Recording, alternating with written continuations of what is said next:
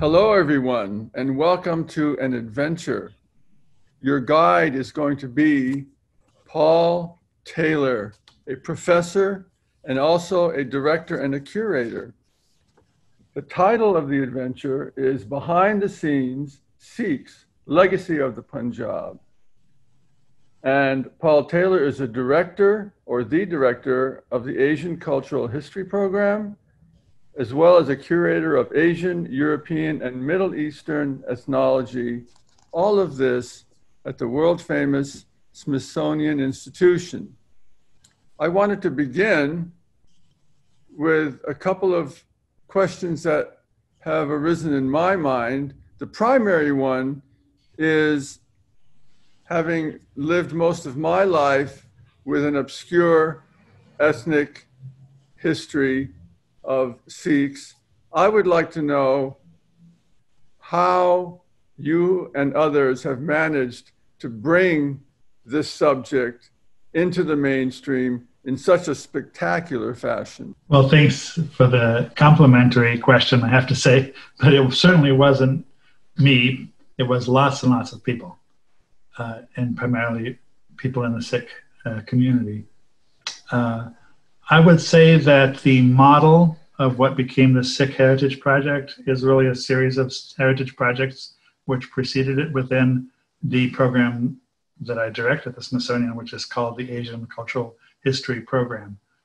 And so there was a kind of precedent for how to set up such a program or a project.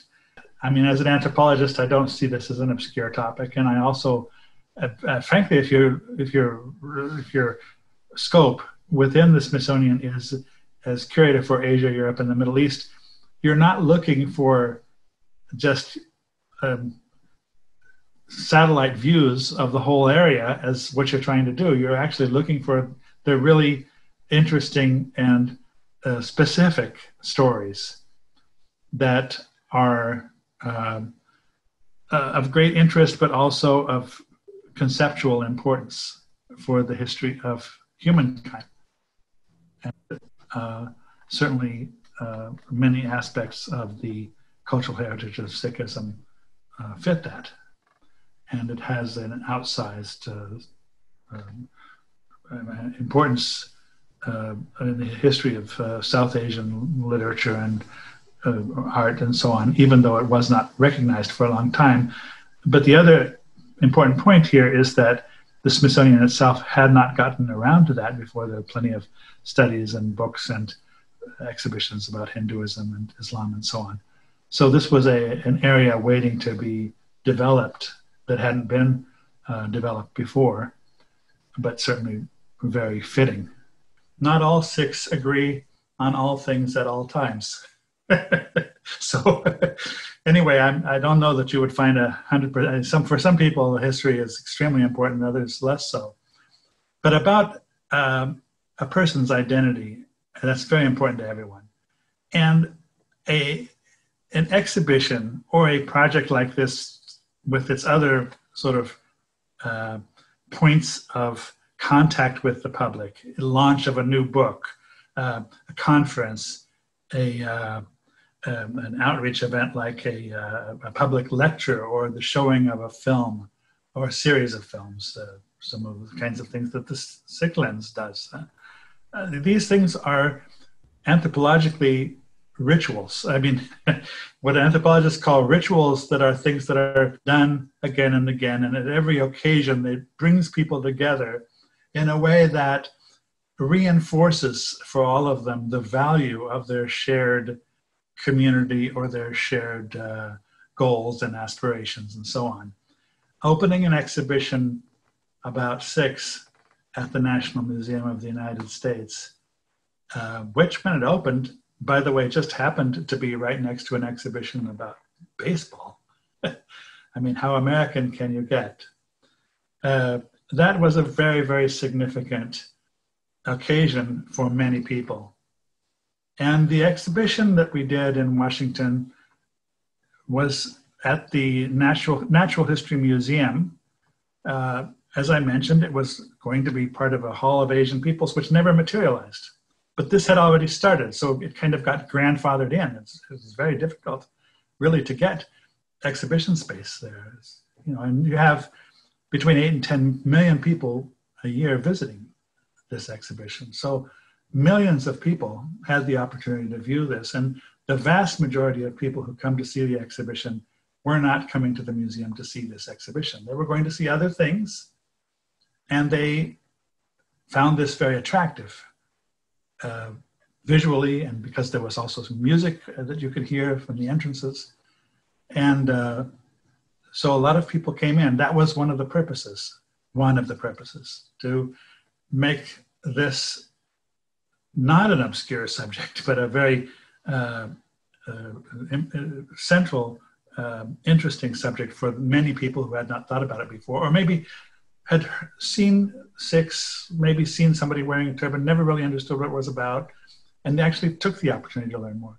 That was one of the purposes. Another goal, though, was actually for the Sikh community, to make sure that they also had every reason to understand that they are an important part of our wider American history and community, and that their the importance of their cultural history is a great one. So when you have something like an exhibition that takes place in a national museum, that's also a kind of ritual, the opening events and so on, in the anthropological sense. It's an opportunity for people to come together and recognize that, yes, what we're doing or what we are is really very important. The original plan for which we began planning this exhibition, that is to fit within a hall of identities and how identity formation takes place with various peoples, ethnic groups, and religions throughout Asia, never happened. But this one component of it, about the Sikhs, was sort of grandfathered in and continued to be produced as an exhibition. And we had, therefore, the Sikhs' legacy of the Punjab as a wonderful exhibition, which kind of stood out on its own. Now, Sandeep Singh Brar kindly put together this Sikh Heritage Gallery online, which is actually still up online, showing what the exhibition was like in 2004. You never see the same Sikh exhibition twice because we're constantly changing it for the protection of the artifacts, but also because that's the nature of the exhibition. You can see in his online show some members of the Sikh Heritage Foundation. They were the major initial funders of the exhibition. And in addition, Dr. Narendra Singh Kapani was the major lender for the exhibition. Without these people and many others who came afterwards to help, this would not have been possible. So I mentioned earlier, this was not done by me, it was done by lots and lots of people. And it was done partly with a lot of community support for its funding, but also in other ways. So you have to make always an exhibition that looks good no matter which direction you go and how you get there. I have an image of the other entrance, and I wanted to use that to illustrate a couple of things. One is you'll see a lot of sort of like the equivalent of a cardboard cutout. It's not cardboard, but anyway, it's a cutout images of a photograph of people. They're at the Silver Spring Gurdwara, that's not far from here. These are just people, our neighbors, people of all kinds, ages, who are Sikhs. And that's basically a message that each of these venues has informed people about. They said, look, we are your friends, we're your neighbors, we are Sikhs, and they're Americans, they're in tennis shoes, whatever. And so people walk in, one of the things they see is just everyday people before they get to this ancient, artifacts and wonderful old armor from India and so on, because we're establishing the fact that these are communities all around us who are actively participating in these traditions. It also emphasized that there was community involvement throughout the construction of this exhibition. One of the things I want to emphasize is that in some of the later venues, people used duplicates or photographic images of some of the original artworks. And we actually had to do that right from the beginning. This initial Age of the Sikh Gurus, for example, has a blown up graphic image of the 10 gurus gouache on paper artwork, which was also present and separately framed at the opening. But the framed image in the vitrine, the graphic panel that you're seeing here in the vitrine, was there permanently. It's designed to be used permanently, and the original watercolor on paper simply does not withstand long periods in the light. So for the protection of really authentic artworks, you cannot leave them out very long. And so you see here a combination of the original artworks, like this Tanjore painting in a gold frame, and actually that the Janam Saki that's open in the middle is an original. But on the lower right, you see the photographic image of another Janam Saki, and that's because it's so fragile. Although there is a real wonderful potential for exhibiting it sometime in the future, you'd have to design an exhibit that's a very different kind to do that. Here's some close-ups of some of the material in there. Here's the Tanjore painting. And this is the original Janam Saki that we used. Now, what I want to mention about the exhibition also as a general observation, which is why I'm kind of going slowly at the beginning, bringing up all these other topics, is that we tried to combine conservation work with the exhibition, but this was just too much conservation work. Let's take a look at this Janam Saki. We used, as I said, the photograph of it in the lower right corner of that cabinet rather than the original. It would have been nice to use the original. Someday we should use the original for an exhibition, but it's going to have a very special exhibition designed for itself. And this is a wonderful project, one of many that we find in the course of doing an exhibit. It would be great to publish this entire book. But you see, the illustration is quite fragile. That kind of painting is very common in Sikh paintings. The color is called verdigris. And verdigris has a chemical composition which inherently is causing the paper substrate to deteriorate. It can be neutralized, but it's a very kind of complex and expensive process to do. So you see a piece of the original paper has fallen out in the middle from this Janam Saki tale of the life of the Guru, of Guru Nanak Dev Ji. And that's because the substrate has become so weak there.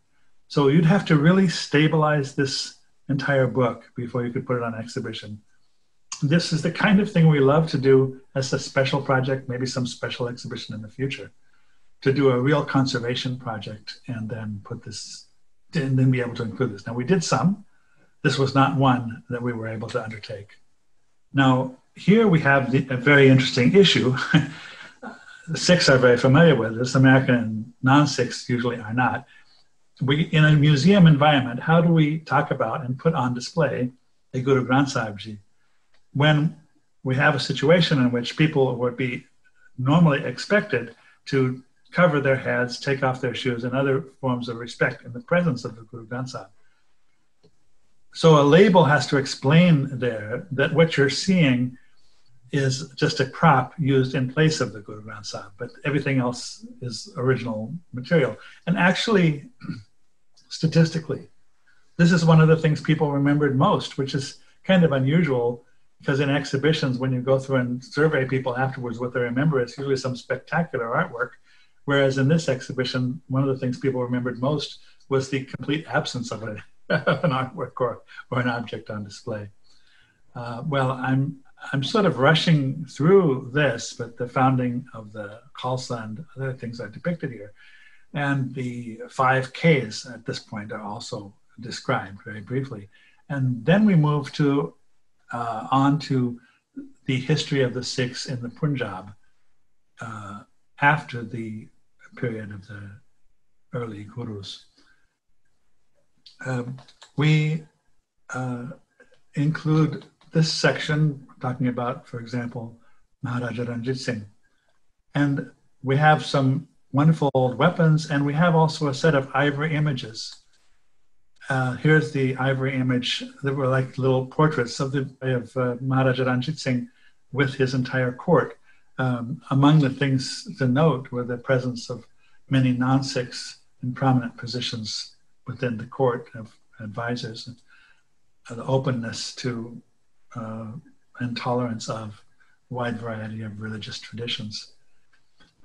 This interesting vitrine is actually what ended up happening within our exhibition from an early plan to have just one little vitrine about the Sikhs, which we were thinking of using back in 2000, the Sikh martial tradition as an image of Sikhism, and even did a very early design for that, which I published in a paper on the history of this project. And I will also mention that from the beginning, we were involved in a lot of community discussions long before the exhibition took shape about how Sikhs wanted to be represented and what kinds of things should be there. And everybody felt that the Darbar Sahib in Amritsar was a very important topic, the so-called Golden Temple, is a central image of Sikhism. So we ended up, thanks to the Malik family of Mr. Gurdip Singh Malik in Los Angeles.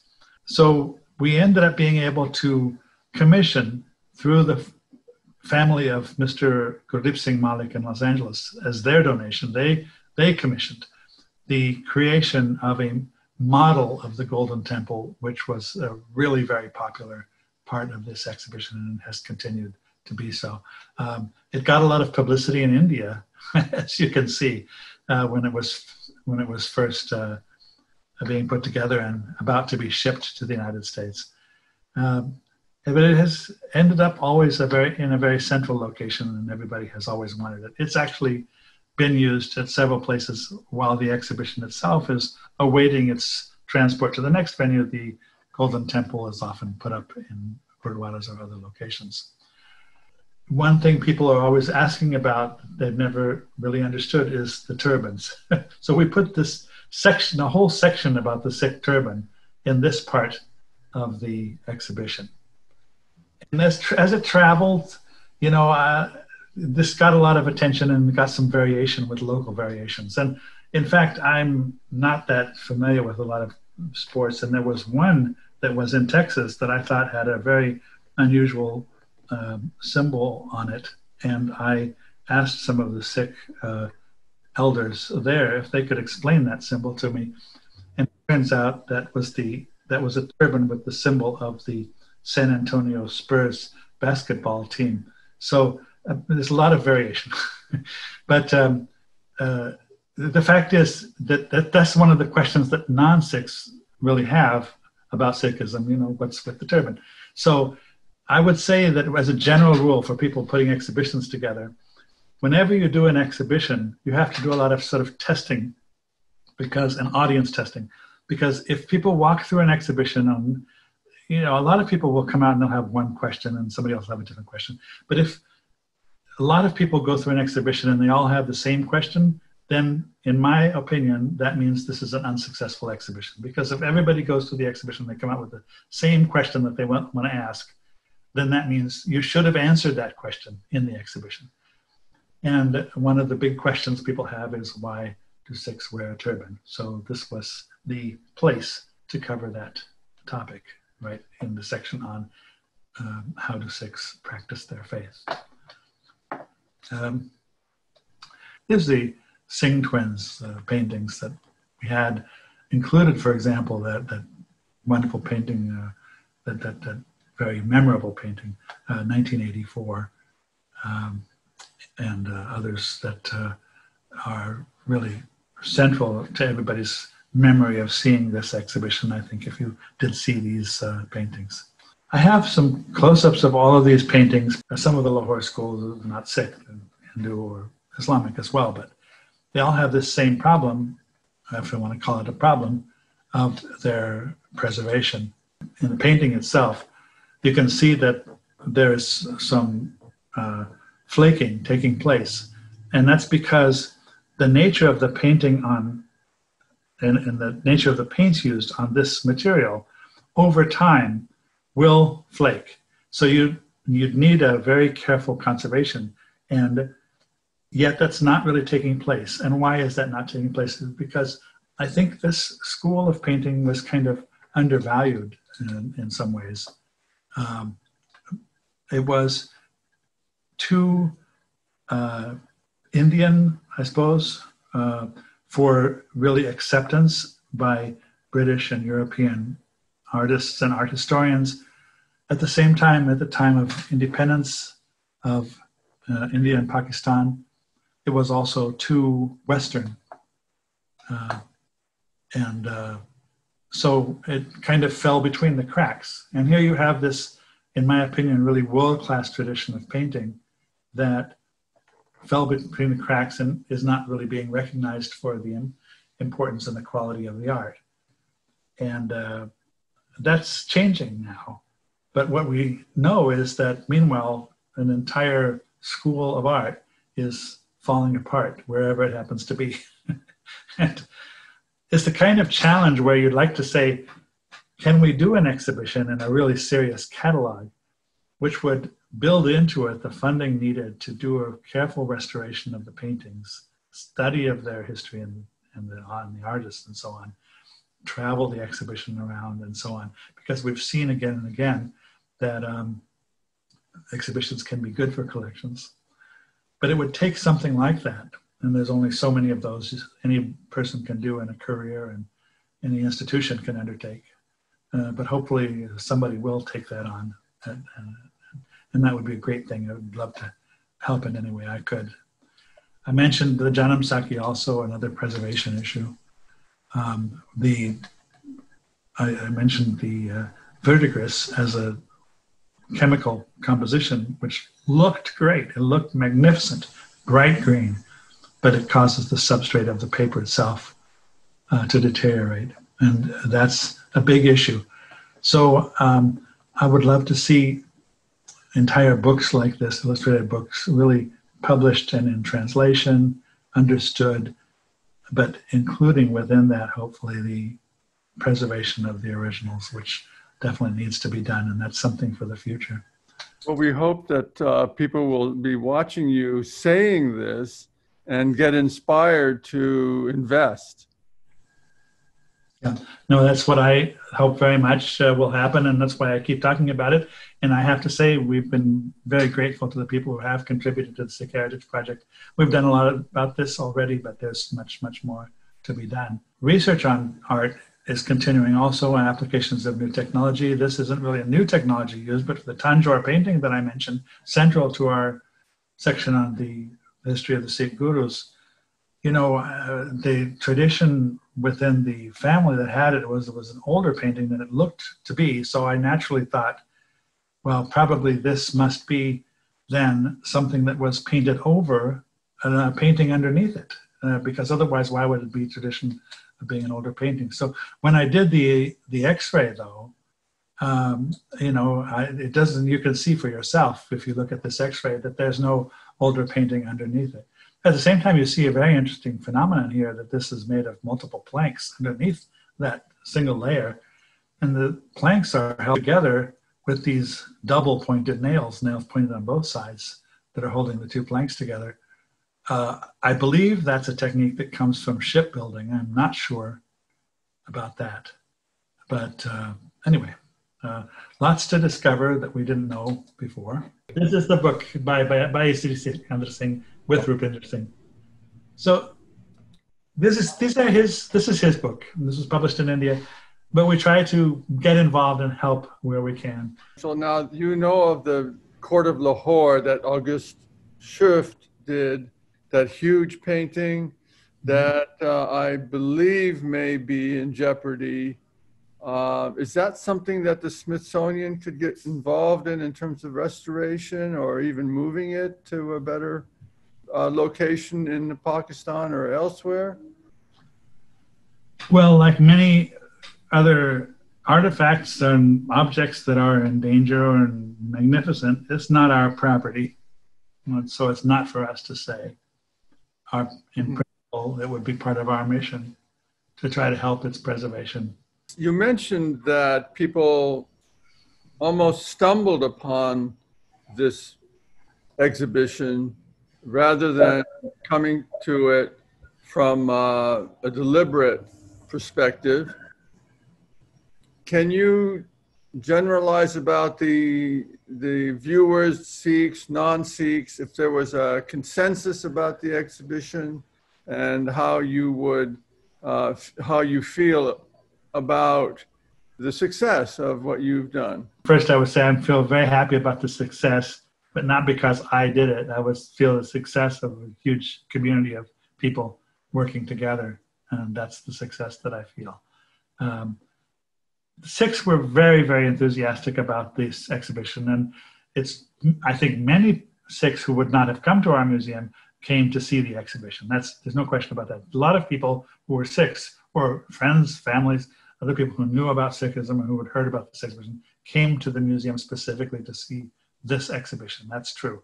However, let's face it, this is a museum that in those days, we were having between 7 and 10 million visitors a year. The vast majority of those visitors were not coming to see this exhibition. They were coming to see all the dinosaurs and all the Hope Diamond and all the things that the Smithsonian is famous for. And while there, came across this exhibition and really learned a lot about this subject. So in that sense, I think all the people who helped put this exhibition together felt it was great that this happened here at a place like our museum, where a lot of people would see this who might not have seen it otherwise. If the exhibition had taken place in a Gurudwara, as a visitor center to a Gurudwara or something, that would have made it maybe effective for the people who saw it, but the audience would have been quite different. Out of curiosity, is there a encapsulation of the tenets of Sikhism anywhere in the exhibition, so that when people leave, they'll know, well, what do they believe in, or is that not part of your mission? I think people get a sense of values of Sikhism. And we decided not to try to list dogmas, but we listed the teachings of the gurus and the messages of the gurus, and the messages at many points citing the Guru Granth Sahib Ji. But no, we did not try to have a special case on dogma. We were talking about cultural tradition. It's a museum of the Smithsonian and a cultural history program of research on cultural history. I think if this were maybe at a theological institute, it would have been a different kind of exhibition. The Sikh community, or the Sikh diaspora, is a very, very successful one. And there are gurdwaras everywhere. And if you want to build a gurdwara, anecdotally, I can tell you that the money will come. Because the Sikh diaspora has been so blessed, do you foresee this kind of an exhibition helping to add to their investment in Sikhi through means other than building gurdwaras and educating the youth about Sikh culture and Sikh history? What can be done with an exhibition like this, and future ways to inspire an investment in Sikh culture and identity? Yes, thanks for that question.